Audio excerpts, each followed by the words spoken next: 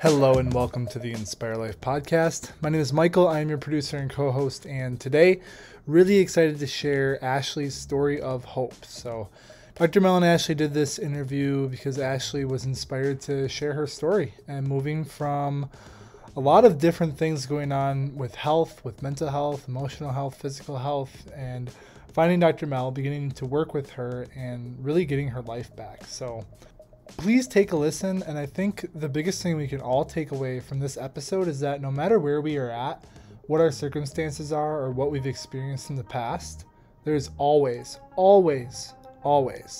the ability to heal. Without further ado, I'm going to let Dr. Mel and Ashley take it away. Hello everyone, this is Dr. Mel, and I am joined by our amazing practice member and friend, I'm going to say it, Ashley, and she's here today to share her amazing story, and it's going to be a conversation. We know that there's interview questions and testimonials, and what I really want for you, Ash, is to feel like this is a safe place to share your story, because a lot of people tune into our YouTube and our podcast who I know have struggled with very similar things that you have gone through, and so I really want this to be a safe conversation and place where you can share your truth and what you have experienced under care in your healing journey. So let's roll it back to the beginning of time.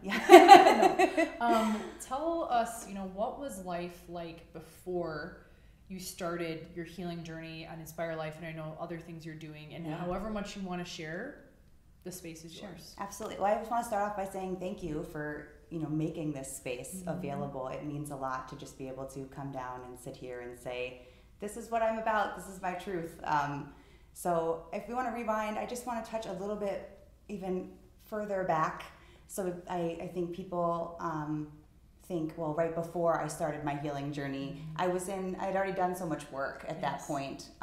So I just want to kind of go a little bit further back and start at, my preteen years were not great. They were, to say the least, the years that were obviously the most challenging for most people in the first place. But when I was, I was 12, I started self-harming. I was being sexually molested. It was a really just unfortunate time. I didn't understand what was going on. And that was the age group that really started me off on this really terrible trajectory. Trajectory of just, self-harm, self-loathing. I gained a bunch of weight. I stopped playing sports shortly after that. I, really withdrew, and I became a very mentally and physically unwell person. I spent most of my life after my teen years in and out of psychiatric hospitals, taking the gambit of medications. I am not exaggerating when I say I've taken 25 plus psychiatric medications. None of them were helpful. Most of them made me worse. Most of them put me in the hospital, if anything else, than keeping me out of the hospital.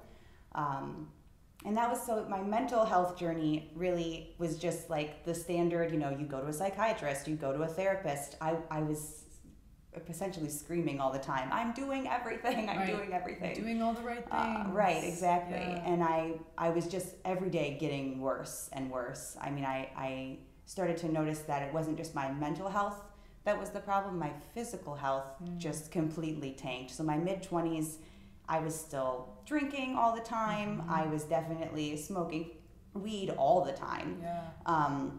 Anything I could to just numb out everything that was happening to me. I just couldn't process the things that were going on, and so I spent most of my 20s just trying to run away as much as I possibly could. Was very suicidal through most of my 20s. I did not want to be alive. I didn't see the point. It really felt like there was going to be nothing better. I had already, I had already experienced everything life had to give, and it was crap. So why am I doing this? So I feel like mid-20s, I finally realized that, maybe I should stop drinking. Maybe I should stop, What was was there a moment? Because I think a lot of people can resonate with that, just to interject, because, I can imagine, especially now, post 2020, so if you're watching this video, it's summer 2021. Yeah. And 1, you're not alone. 2, thank you for sharing that. 3, when I do these, space holding experiences for people, oftentimes there is like a hitting rock bottom. So what was that like? Like, was there a turning point where you're like, holy shit, I need to get some stuff together? I mean, I had more than one of those for sure, right? Like like in stages, but the really big one. I'm not gonna listen to it right now. Like, maybe next time. It's not really bottom, right? Yeah. No. It was a new bottom. There's definitely the biggest one I can remember is probably I was drinking, and I didn't normally go to bars, but my uncle and aunt were in town, and so they wanted to go out, and we were out, and I stayed after everyone else left. I was alone, just like drinking, and I ended up like losing my cell phone, and some strange man tried to take me home, and thankfully like my current husband showed up to pick me up and was like, whoa, hey, she's really drunk, and that's not appropriate. I woke up the next morning, and my husband was looking at me, and he's like, I love you unconditionally, but you're running yourself into the grave. Wow. And so, I'm in a relationship in which I don't have a controlling husband. I have a husband who supports, loves, lets me learn my own lessons. Awesome husband. He's a very good partner. So if he's came out of the way to say, something's got to give here. Yeah. If not for me, but for you. You just can't live this way. I ended up, at that time, I was still very much in the whole regular medicine approach to getting help. Yeah. So I ended up checking myself in. It was my only, what's the word I want? My only not forced hospitalization. Yeah. So I chose autonomy. I chose to put myself in the hospital and said, I was still in that please help me stage, but I knew that I had to change.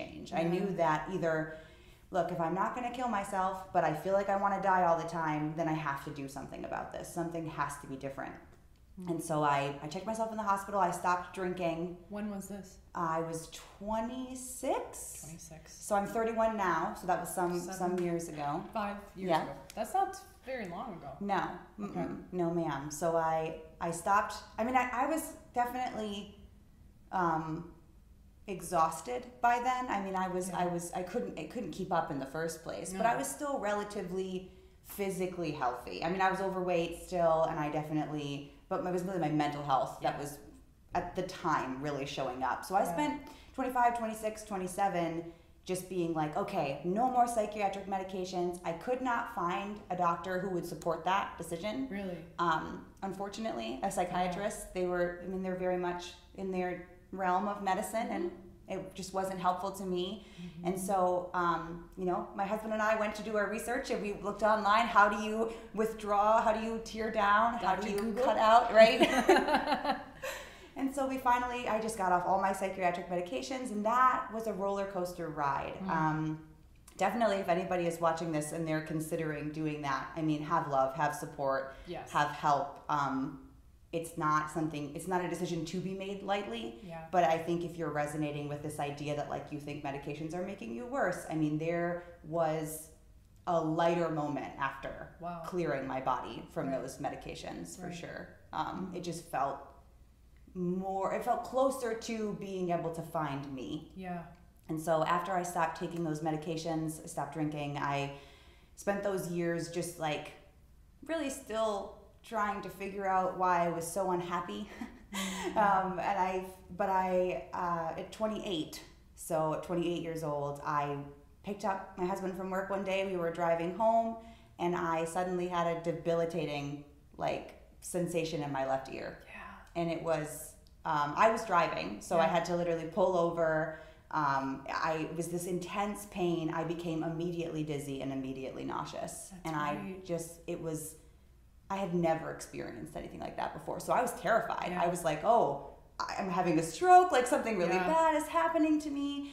And that was just out of the blue. Really, out of the blue. I was feeling as healthy as I normally do, which was at the time not healthy. Yeah. But I mean, the norm for me. Right. I just didn't, it was a total, seriously, snap. We were in the middle of a conversation about what we were going to go home and make for dinner. Totally pleasant, things were fine, and it's like a light switch flipped, and I was like, oh, I'm sick, like something is wrong. Yeah.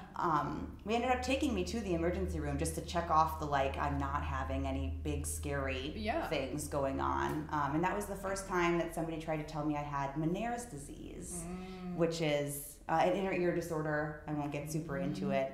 They can Google it. Yes, exactly. But it was debilitating. So from 28 to 29 and a half, pretty much, I got progressively worse. So at first it was just a couple times a week I had to sleep all day. It makes you really tired, really dizzy, really nauseous. And then it came to the point where I couldn't work anymore because I was sick all the time. I couldn't shower by myself anymore. I couldn't drive. I couldn't go to the store. I suddenly, it crept up pretty quickly, but it felt like just ever progressively like, oh, this thing you could do before you can't do anymore. And I was once again crying to the rooftops. I'm doing everything I'm supposed to. I was seeing the specialists. I was taking the medications. I was trying not to eat the foods. They said, don't eat these foods, do these things. And I was just, it wasn't getting any better. I broke down. I decided to have surgery at 29 on my inner ear. And it unfortunately made me worse. So it was a really intensive surgery. The recovery was absolute trash. Anyone who's had surgery on their inner ear probably knows that, because it's a very sensitive neurologically and structural area. And you hold a lot of stuff in your head in the first place. So and at the time I was desperate. I was desperate to just be able to live my life again, be a partner again. I mean, I was not a wife, I was not a person for that entire year and a half, better on 2 years. We had the surgery. I tried to find some normalcy. I thought maybe the recovery was taking a long time, so I tried to be kind in the time it was taking. But I was just getting worse. I was still bedridden. I was still dizzy all the time. I slept all the time. I thought maybe I'm just depressed. That's why I'm sleeping all the time. But even on the very rare occasions where I felt okay when I woke up, I would feel like just tanked by the middle of the day. Like, oh, I'm so nauseous, so dizzy, I'm vomiting all day. I was at my wit's end. I had done what I believed I could do, what was being offered to me in regular medicine. And finally, my husband, who was already a little bit ahead of me in his own healing journey, had sort of already reached out to like the integrative medicine side and was already taking supplements and exercising all the time. He finally just said to me, what's the harm in going to a doctor who will take a different approach? I was terrified. I had been raised to believe that all of that, integrative medicine, chiropractic work, any of this stuff was like for crazy people, and for like it was one of those, if you do that, people are going to look at you like, oh, that's the kind of person that she is. And I had a lot of reservations, but I was desperate. I was beyond desperate. I needed, at that point, I started to become suicidal again, and it had been such some time before I had been that way, but it wasn't a life. I was not living a life. I was suffering through a day-to-day life. So I went to my first integrative medicine appointment, and at that very appointment was referred to Dr. Mel. I remember that phone call, actually. Well, to speak to a few things, Ash, I mean, to think about all those things that you had been through and going off of medication on your own, which I will echo what you said. For anyone who is curious on a different approach to mental health, very important to do your research, which you and Scott are really good at. And some people will just cut it cold turkey, which your body's going to re-regulate. It is, absolutely. But I think about, Be hard. A lot of the people I've cared for here, and you especially, all of the adversity that you faced for over a decade in your life. If you talk about adolescence, probably even before that, and yet still this, what you're speaking to, this inner drive and this inner will, even having the suicidal thoughts and even having what's the point of life, still that deep innate wisdom that's like, no, you are meant to be on this planet and there is another way. Just that persisting through those years is absolutely remarkable. Thank you. And I know you've shared your story with me a lot, but I feel like there's nuances that come through that I'm like, oh my gosh, I did not realize, I don't want to use good and bad, but I didn't realize it had gotten to that level of intensity. I mean, we'll get into this in a second about what's changed, but I forgot about the dizziness and and I like literally, because you're such a different person. So did I. So honestly, like I had to take notes before we came in because I was like, oh man, I was really sick. Yeah. I want to speak to that too, just before we continue. Is like, it isn't until you reflect back on your journey that you realize how far you've come in those moments that you doubt, like, have I made progress? Yeah. Or is this even worth it? And you're like, oh my gosh, I've come such a long way. So Absolutely. I just wanted to speak to that because I know people out there who listen to this have gone through similar things. And especially now, 2021, there's a lot of mental health stuff. Absolutely. And there are different paradigms, which I know you're going to speak to. So I get the call from Ashley, and I remember this. What was it? I was so nervous. Ago? It was just about a year, right? It was July, right? So it was just a year ago, I think. It's been a year. I feel like it has to be way longer with the progress that I've made. You know what I mean? I'm like, oh, it surely is. But I think it's only been about a year. Yeah. Yep. Yeah. Okay. So you called, went to integrative medicine, getting, stuff balanced there. I remember you calling and sharing with me your experience. So then what has transpired?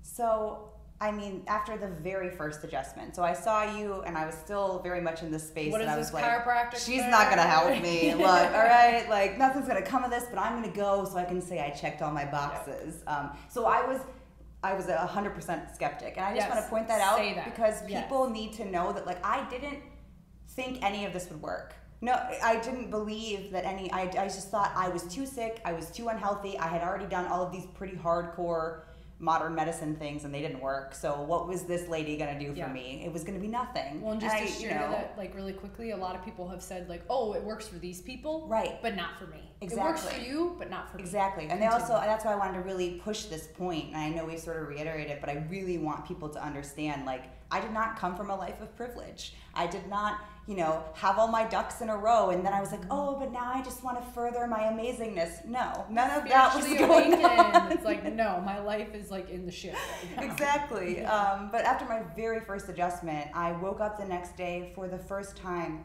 I'll get teary, for the first time in 2 years, I was not nauseous. No nausea.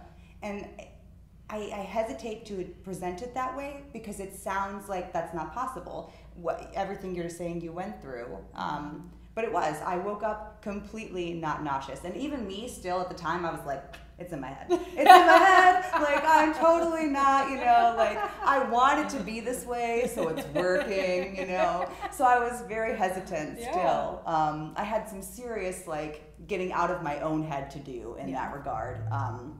But really, so right away, it was no nausea. And I don't want to give the impression that, the couple months after that weren't really hard work, because they were really difficult work. I mean, I was going through becoming a different person. What do I value now? What do I believe in now? What do I understand now? But I mean, when you start getting the no nausea, I was suddenly showering by myself again. I was driving again. I work again. I have a job. Like, I leave my house and go somewhere and help other people. I've lost, since I started working with you, I've lost upwards of 79 pounds. I've gotten off of birth control as a personal decision. Gosh, I mean, it's hard to, like, I stopped smoking weed because I hadn't done that yet on the thing. Were you still smoking cigarettes when you came? Or yes, I was vaping. Yeah. I should say, right. So I used to smoke. God, there's so many things. You are a new human. When we vaped, I mean, I want to be very clear. Like, I smoked cigarettes from the time I was 16 until I was so I would have been 29, 30 when I first started coming here. I would have been 30, right? Yep. So I was smoking cigarettes and then vaping. Yep. The problem with vaping, and a difference to cigarettes, is I was vaping the highest nicotine dose and constantly. Yeah. Because you can do it inside. It doesn't smell. It smells pretty, actually, right? So you're like, oh, fruity flavors in my house, right? So you don't care. So I mean, literally nonstop. Every activity that I was doing, I was vaping. And I was way more addicted to vaping than I ever was to cigarettes. Which I've heard that. Yeah, it was just, I mean, it was just, it's a different beast. Yeah. It's more nicotine, and you can do it way more, and you don't have to go outside or anything like that. I two months after I started getting adjustments, I quit vaping. Yep. I just tiered myself down, got to 0 milligrams. Was it easy? Hell no. It sucked. It sucked so much, but I finally had like the power and the space and the belief in myself that I'd be able to do it. Yes. And before it was like I was way too anxious. I didn't want to be uncomfortable. I was already uncomfortable all the time. You were disconnected. Right. And so I finally just was like, nope. So yeah, we quit vaping. I thank you for remembering. It's a huge thing. That was a really big deal. And honestly, I don't, like, I know a lot of smokers, ex-smokers will say like they still really miss it or they crave it or they think about it even year plus later. I just don't feel that way. I feel like the person that was vaping or smoking is just not running the show anymore. Yes. It's like that person is no longer in the front seat. Yeah. So it just feels really, really different. I'm sure I lost a bunch of weight. I've completely changed the way that I feed myself, look at my body. I obviously am like a work in progress. I mean, I still have days where I'm like, oh my gosh, I feel tired and crappy. Yeah. But it's like a day here or there now, as opposed to every day of my life all the time. The predominant narrative. Right. Well, and I think too, Ash, what you're saying is, I want to be clear with this too, is a lot of the times, even in holistic medicine, there can be a lot of suggestive things like, oh, you should do this, you should do this, you should do this. And that's fine. Like if you've never been exposed to maybe what meditation could do or what stopping vaping could do, but something that was really beautiful in your experience was there were these like light bulb awareness moments as your body mind got more integrated and connected, and literally cells shedding layers of old parts of you and new parts of you coming through. You're like, you know what? Yeah, maybe I am open to doing this. Or like it was just kind of these different thoughts started to come through. Absolutely. And we entertain that versus like, okay, Ash, you need to do this, you need to do this, you need to do this. Because that's a big thing I teach is like, look, I'm not going to give you all of these things to do, but let your body start to discover it and then have a conversation as your nervous system gets more aligned. And that's a really cool thing to see over the months. Thank you. That's a really good point, is that she never was like, hey, you have to do this, you have to do this. I don't think you've ever given me a demand of any kind. It was like once again, like holding the space right now, you held the space for me to realize that I could do these things. Yes. Things that I never thought I would quit smoking weed, ever. I thought I would be smoking weed until the day that I died. I thought I'd be vaping until the day that I died. I thought I'd always be really overweight. I thought I would always be unhappy. I did not anticipate how fundamentally life-changing that this work was for me. I mean, and like I said, just a reminder, crazy skeptic. I did not even put my toes in this kind of world a year ago. And if I'm honest, and I should be, I looked down on people that did. Yep. Because I was superior. I held the high ground of my education and my research and everything else it would have been. And now, I mean, I could not be more grateful for the absolute, I mean, my trajectory before this care, I mean, I was definitely grasping at straws, trying to get healthier. I was trying to get better. But if I'm totally honest with myself, number one, it was a really big possibility that I was going to end up dead. And I don't want to be dramatic in that. It's just truthful. I was so ill and so unwell that there just wasn't any light at the end of my tunnel for me. But I feel so opposite of that now. I mean, my trajectory now is like, I'm going back to school. I'm getting additional trainings. I'm absolutely going to embody this work. I want to help everyone that I possibly can to know that if you can go from, 12-year-old being molested, abusing yourself, making every poor decision that you could from 12 to 28 to 30 years old, you can come to the other side. There can be something else, and there is another way, and it doesn't have to be, I suppose I'll say, it doesn't have to be through someone else. It's through you. Yes. You showed me. And I am eternally grateful for that. I'm gonna start crying. I don't know what else to say other than like just woman to woman, sister to sister, like literally letting go of like the doctor hat, the practice member hat. Like this to me is my soul calling of like being a mirror and like holding that mirror up to you to recognize your greatness even through like the dark times. Yeah. And again, the more you share your story, Ash, you can feel the ripple into the universe, and I hope this is landing for people, but like I don't know what else to say other than like I am honored, I am humbled to just honestly be like alongside you. Like it's literally like, hey, I got you. Like, let me remind you of yourself and like come up here or down here or whatever direction we want to go. But then be like, look, it is in you. Yeah. And to be like, to hear everything you've gone through and still have that hope gives other people hope. Even you just sharing this now, however you're tuning in, you are a healer, right? You are a healer. This is healing. I think people have this perception of like, you know, you going into these hospitals or like, I need to go somewhere to be healed. Right. And yes, someone will fix me. Yeah, and you come to Inspire Life, right? Like this is an external thing, but in reality, when you lay on the table, it's you tuning into you. Yeah, absolutely. It's you tuning into you, and that's the biggest thing. And I'm glad that you said that, because that's the biggest thing I try to get people is like, yes, you leave your house and you come here, but in reality, like you come to yourself. Yeah, you're coming home. Yes. It's a place you go to come home. Yes. And I just, real quick, one more thing I want to point out before share whatever. If you're waiting for anything, if anything is holding you back because you think you can't do it, you won't be better, I promise you I have been exactly there. You can do this. This work is not, it's not meant for a special kind of people. It's not meant for people who have a lot of money or have all their shit together or anything like that. It's meant for you. If you're waiting on anything, stop waiting. There's a person inside of you that needs your help, and you can help them. I just wanted to really let people know. I waited a really long time, and I didn't have to. And now I'm happy to know that I don't have to wait any longer. And invite people on. Yes, the journey, please.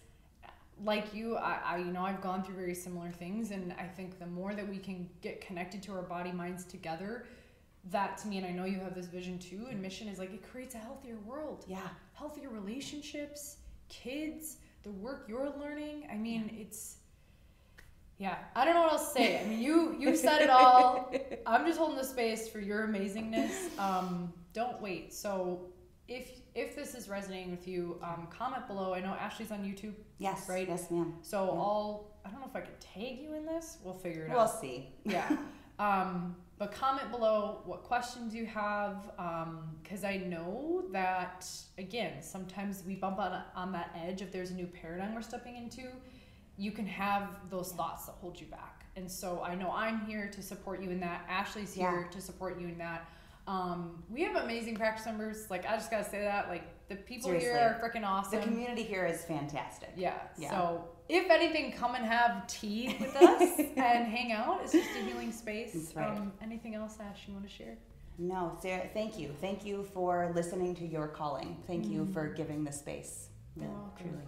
Thank you for allowing me to present my art and my work. So thank you all for listening and tuning in. If this resonates, share it with your people, because we are on a mission to create a healthier world and create a more aligned world. So until next time, y'all, keep inspiring. Bye.